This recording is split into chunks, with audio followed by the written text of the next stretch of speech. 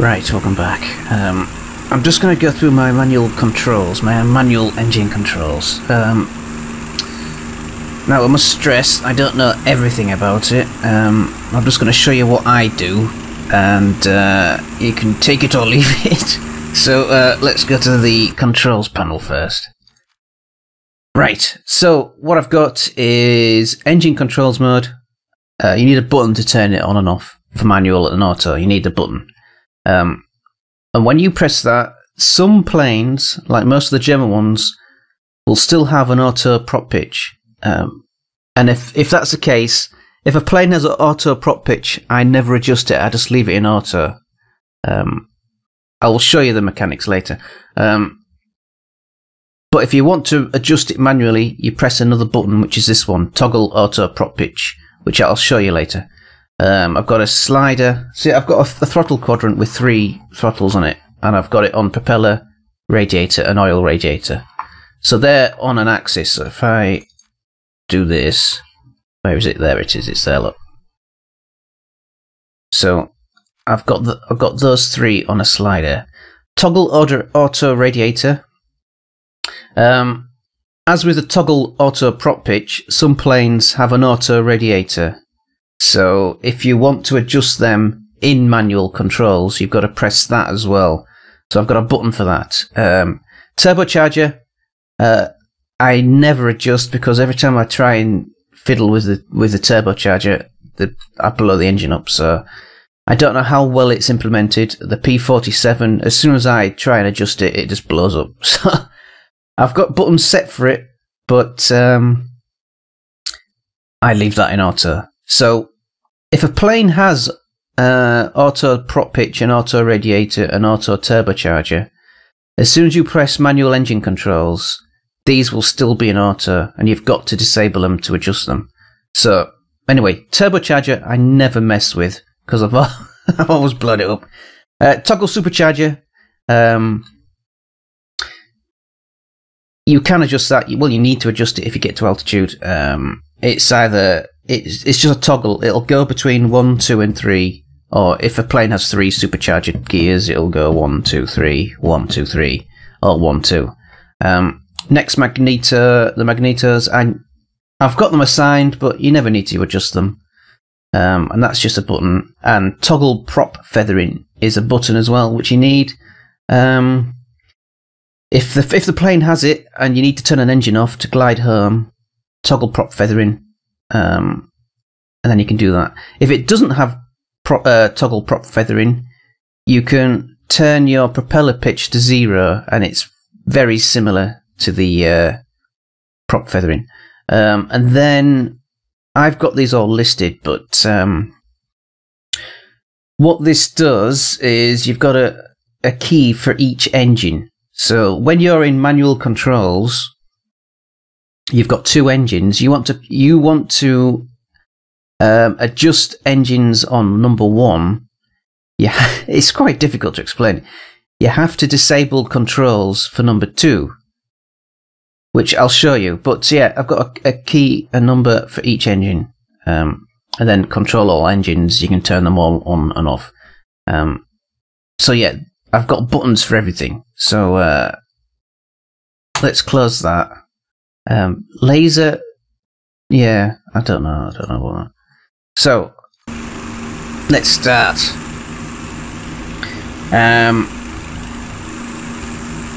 What I'll do, I'll go, because this plane does not have auto radiator control, and it doesn't have auto pitch control.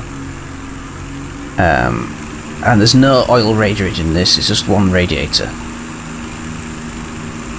So basically,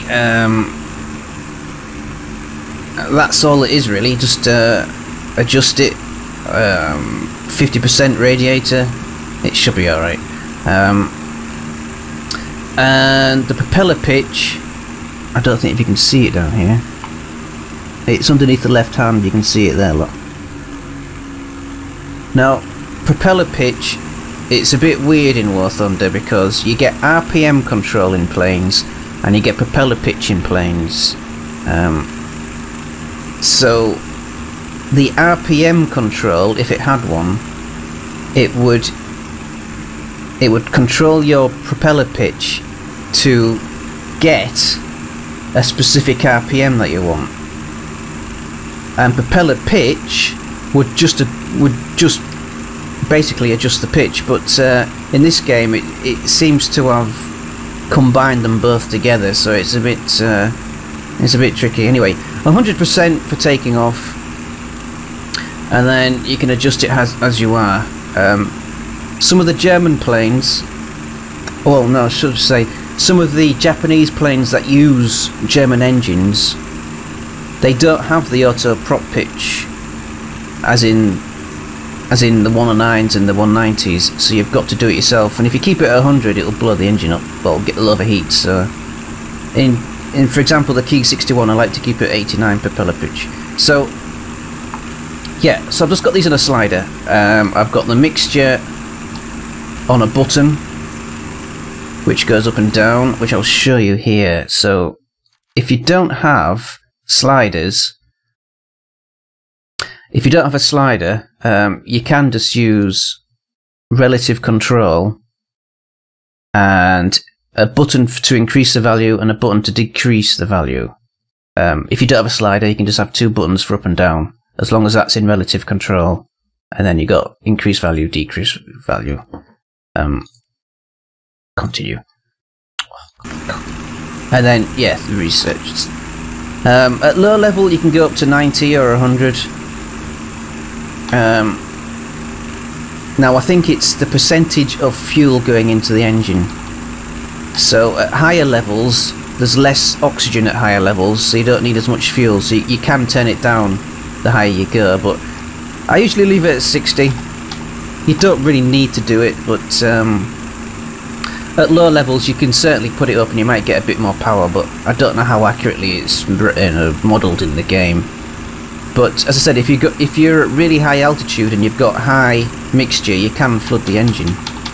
So 60% is probably fine.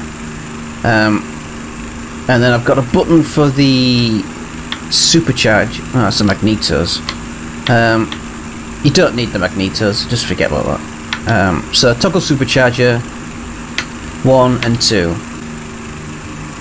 Right, so the supercharger, I'm looking at the boost gauge there. It's just over 8.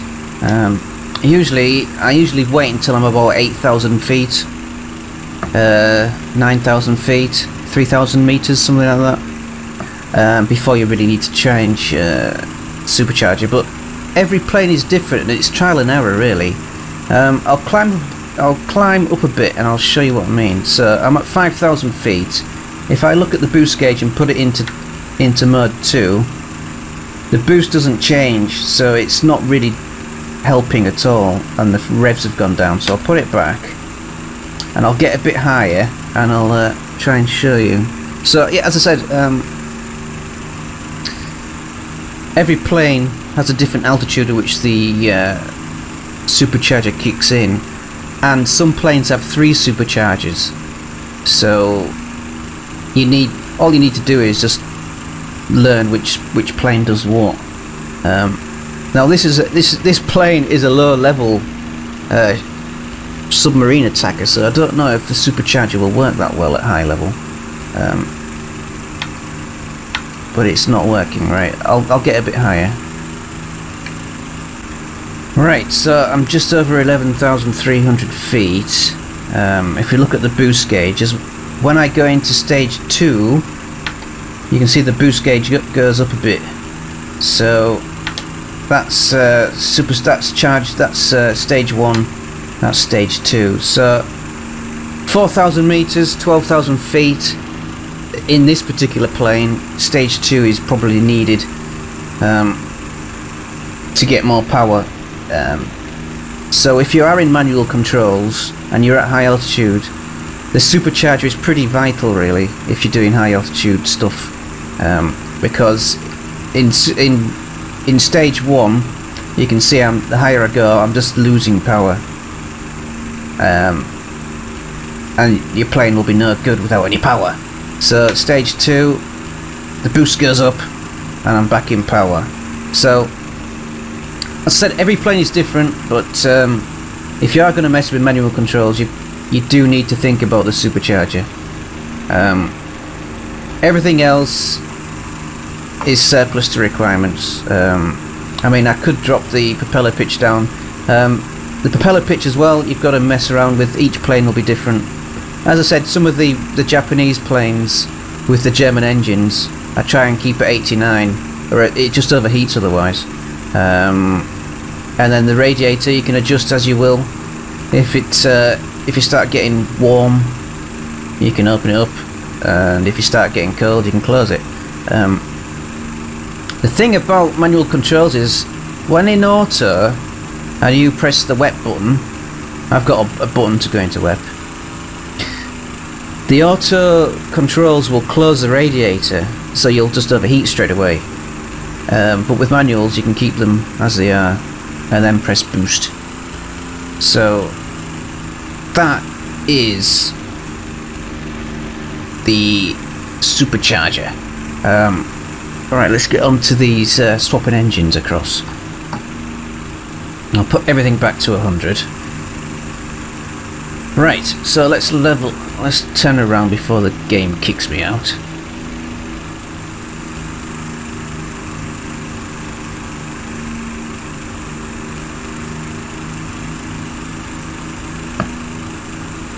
Right, so we're flying level.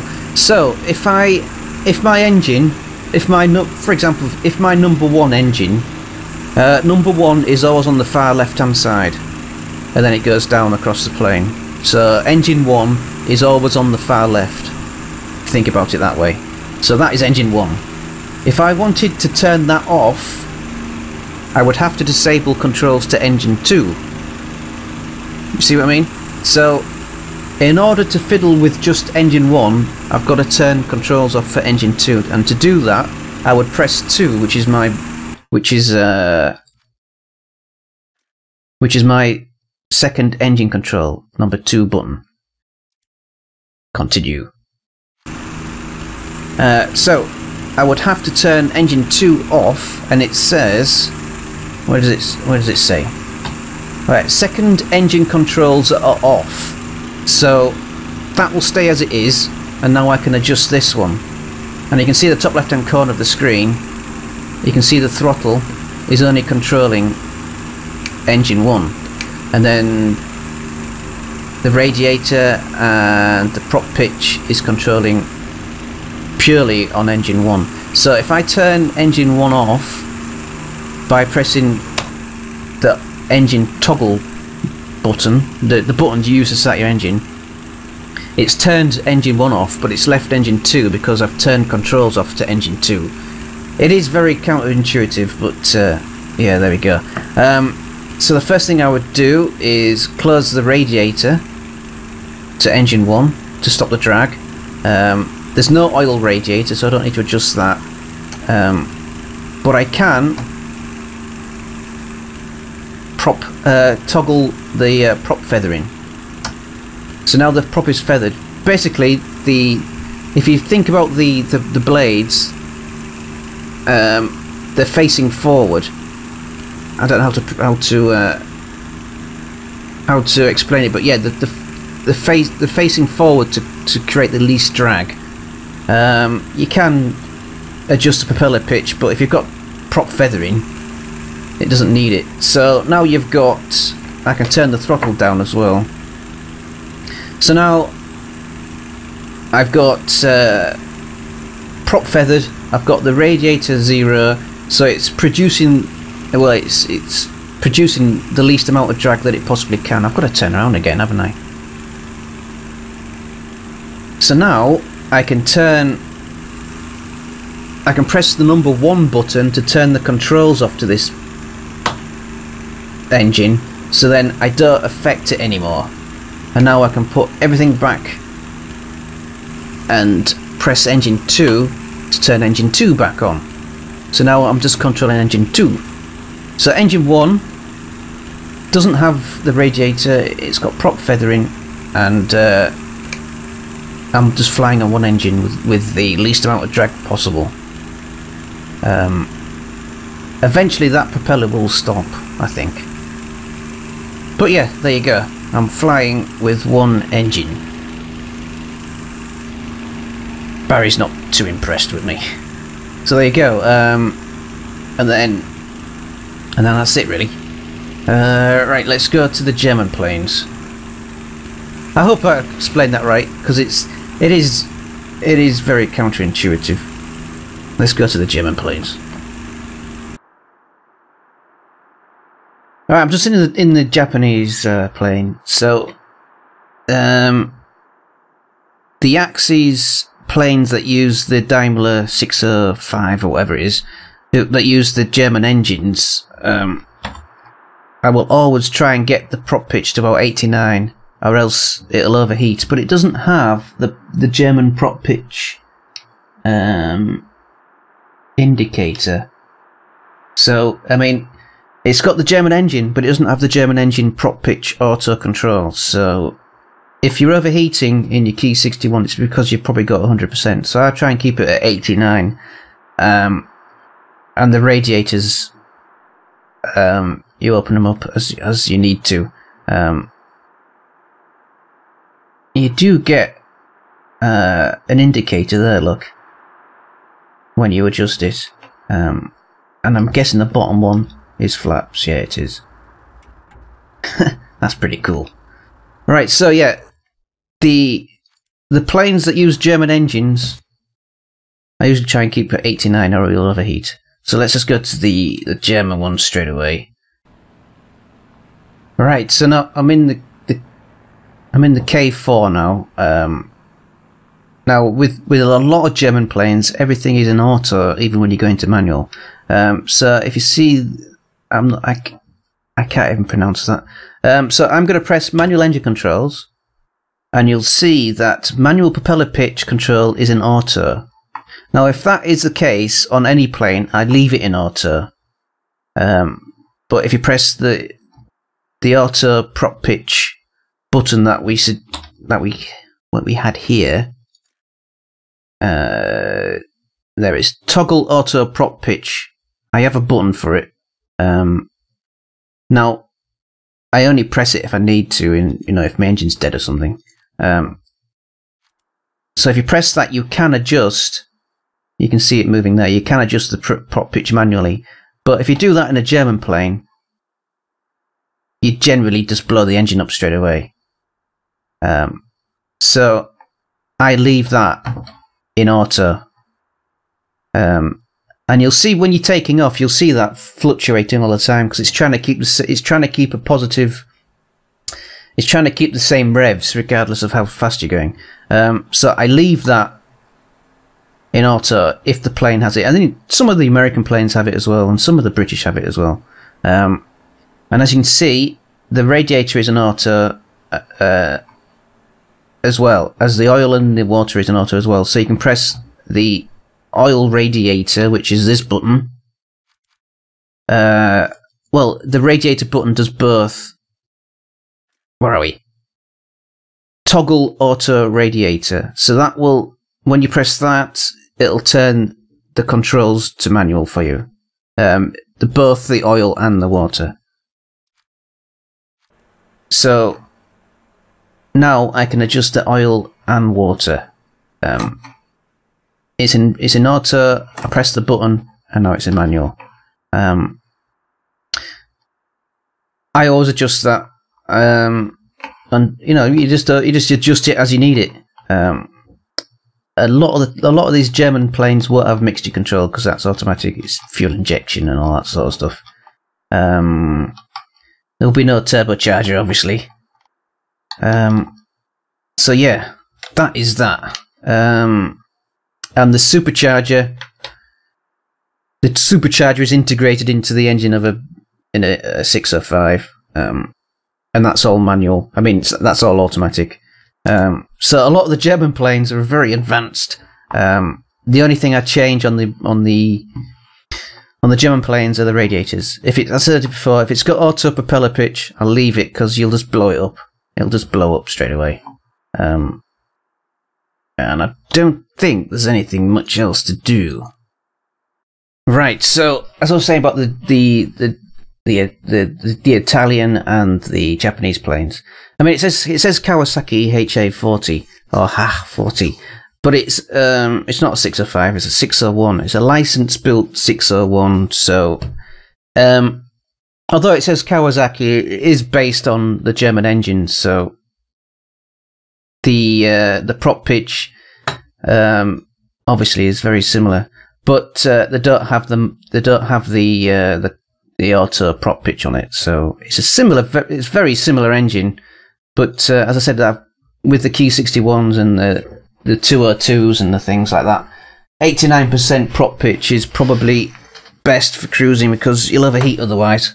And I think that's probably about it, really.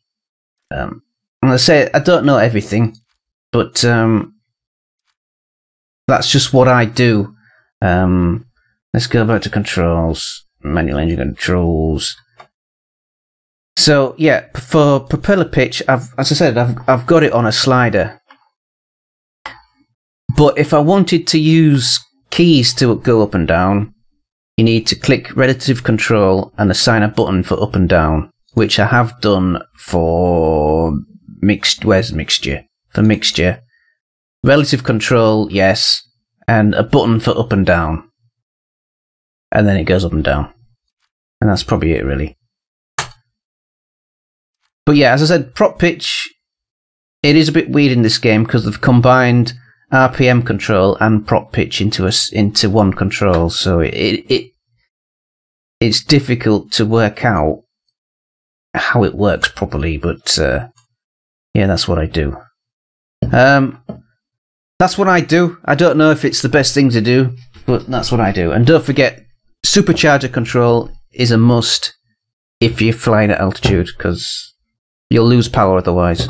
I don't think many planes have auto. I don't think there's an auto supercharger control. Oh, there's auto turbo control, which will leave in auto, but I don't think there's an auto compressor. If I just go to J2M2, I got a test flight. I know some of the Corsairs might have 3 gears, but I think the J2M2 has 3 supercharger gears. So if I go to manual and click gear, supercharger gear 2, it's only got 2. No, which one is it then? So the J2M5, well, the J2M5 has got 3 supercharger gears. So obviously there's low, mid, and high. And all I would do is look at that black and red gauge, and I said you've just got to. It's just trial and error. You just got to fly to a height, and if you go into gear supercharger gear 2 and it increases, that just means that you need to leave it in 2 or 3. Return to hangar. I don't think there's much else. I mean, that was the boost gauge. On American planes, let's just go in the Corsair. You would look at a different gauge, which is the manifold pressure,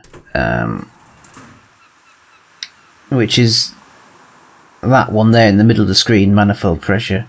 And if that increases, it means that you're in the right gear. If it decreases, you're in the wrong gear. And does this have 3? I'm not sure. Yeah, it's got 3 gears as well. But as I said, if you're doing manual controls, supercharger, it's the only thing you really need to worry about. So yeah, as I said, you get to a certain altitude. If you press it into gear 2 and that gauge doesn't move, it means that you're not high enough to go into tier 2. And then there's gear 3 as well, even higher. So that's the manual pressure. I don't know what other planes. I'm not sure about what gauge to look at. Germany, I don't bother because they're automatic. Soviets, Let's have a look.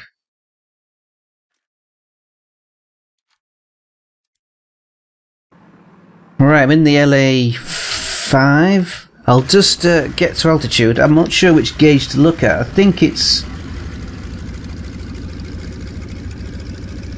that one in the middle of the screen, the one that's just pointing just below 60. So I'll look at that. I think it's that one. But as I said, after trial and error, you'll get to learn each plane and what altitude it requires changing. Because I think this only has 2 gears. Yeah, so it is that button there. Look,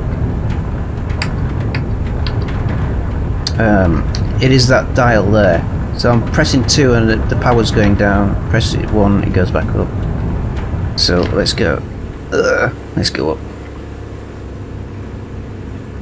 Yeah, so you've got to work out which dial you're looking at. So it's that one that's at 100, well, 100 something. If I press into gear 2, it goes down a bit, which means I'm too low for it. So yeah, that's, ooh, jeez Louise. So yeah, you just got to learn each plane.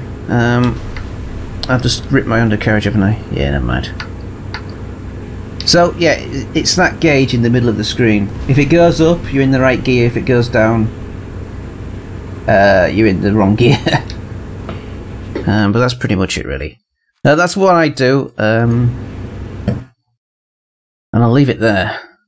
But yeah, manual controls are useful if your engine's dead, and even if you've just got one engine, if you can just close the radiators, and if you haven't got feathering props, you can just put your prop pitch to 0, and that's as close as you can get to feathering, and then you can glide better. And obviously, if you close the radiators in a dive, you'll speed up quicker, but you'll overheat your engine. Anyway, that's enough for me. That's what I do.